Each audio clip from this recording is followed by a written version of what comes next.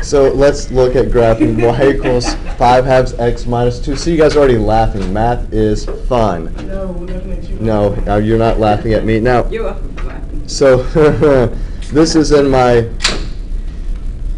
Yeah, could you have opened that drink a little bit more loudly? Seriously.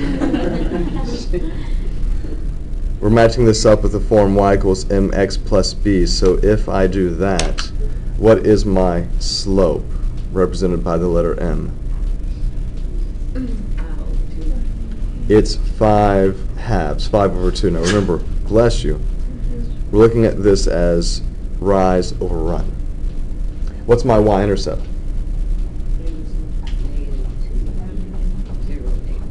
Right. The y-intercept is the ordered pair 0, -2. And even if you forget that, you should still know that for every y-intercept, x is 0. And in this case, if x is 0, you would see that y equals -2. Okay. Now, when I have the slope and I have the y-intercept, you have to know which one to use first. What do I use first? The y-intercept. I'm going to use the y-intercept first. The slope tells me how I move, but you can't know how to move until you know where you start. So, we start with the y-intercept, which is 0, -2. Where does every y-intercept occur?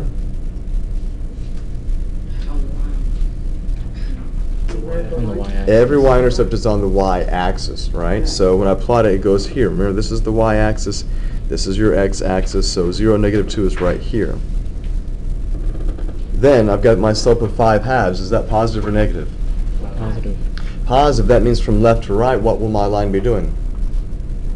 Increase. It should be increasing, should be going up. So if you're drawing it and it's going down, it's decreasing, then you're messing up. So my slope is 5 over 2. So from this point, I'm going to go up 5 units and go over 2 units.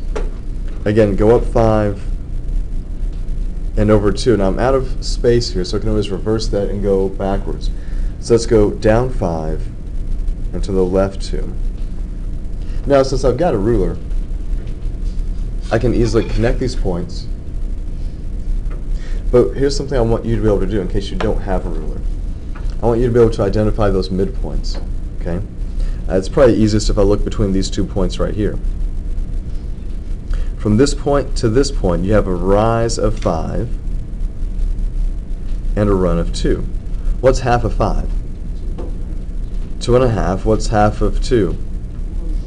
So if I go up 2.5 and over 1, I get a nice midpoint value. So the more points I have, the more accurate my graph is going to be.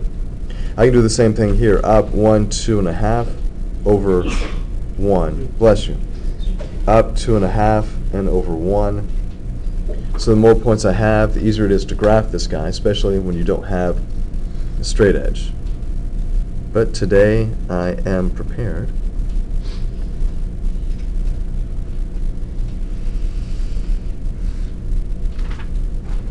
Remember, you draw your graphs to the edge of the graphing window, you put arrows at the end, and we're good to go here. Other questions about that guy? No? What was that?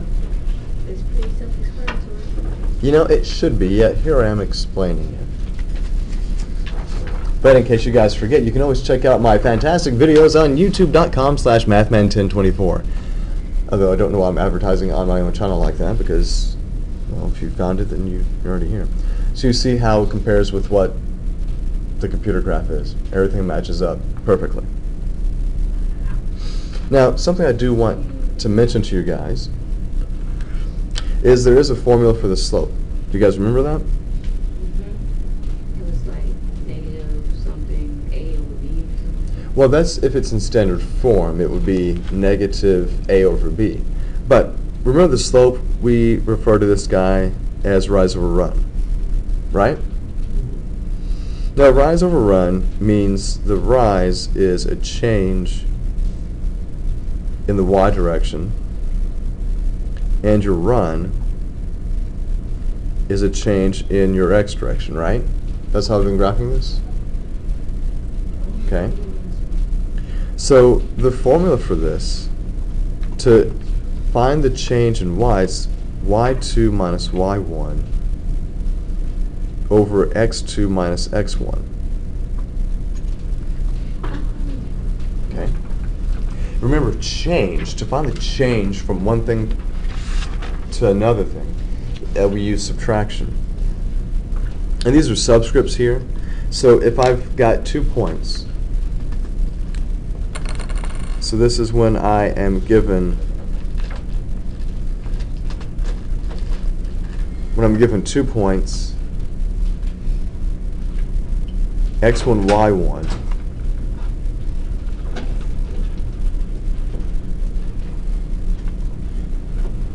and x2, y2.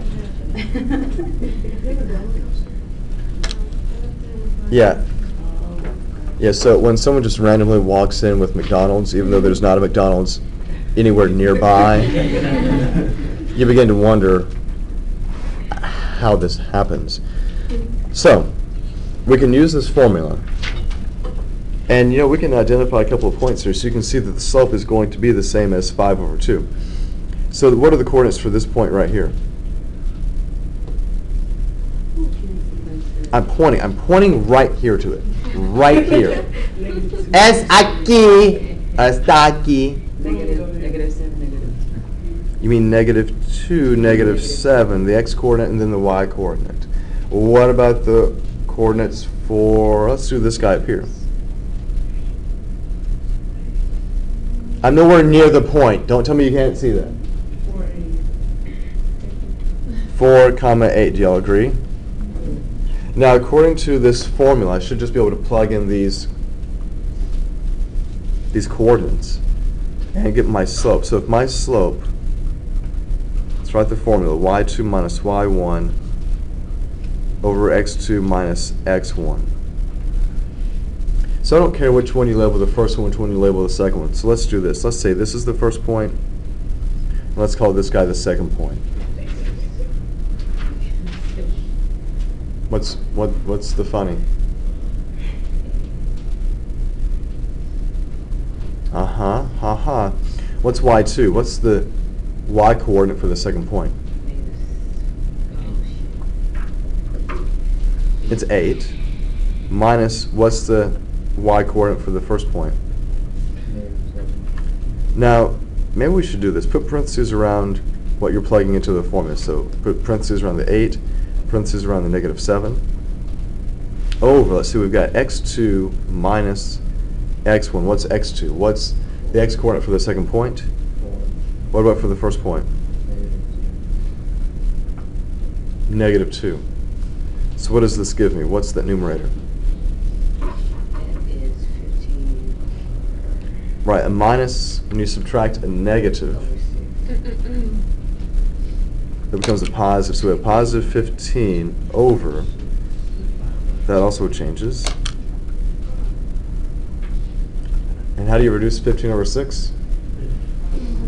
By a factor of 3, and you still get 5 over 2. Here's the thing. It wouldn't matter if I'd said this was the second and that was the first point. It would still work out. The only difference you would see if you had flopped the order around is that you would have had -15 over -6. And then what would a negative over negative have been? Still would have been positive. So when you change your signs, you got to change all the signs. Like if you change that to addition, you got to change your negatives to your positive. Well, when you subtract a negative, it's like a negative times negative, so it becomes a positive. Okay. Same thing here. Negative times negative is going to make that a plus. Any other questions about this guy?